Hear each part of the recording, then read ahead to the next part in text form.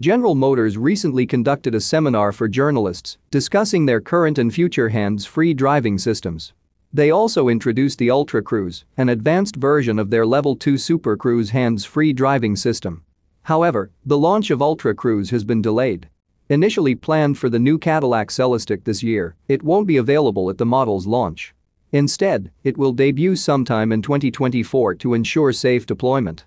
The pricing of Ultra Cruise will differ from Super Cruise due to its improved capabilities. GM has not disclosed the exact pricing yet, but it may involve various options or bundled packages.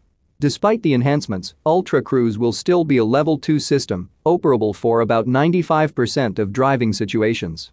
However, challenges remain with infrastructure like roundabouts and adverse weather conditions. On a positive note, General Motors reported high customer satisfaction with the existing Super Cruise system, currently equipped in around 80,000 vehicles, and will be expanded to 22 General Motors models by the end of the year.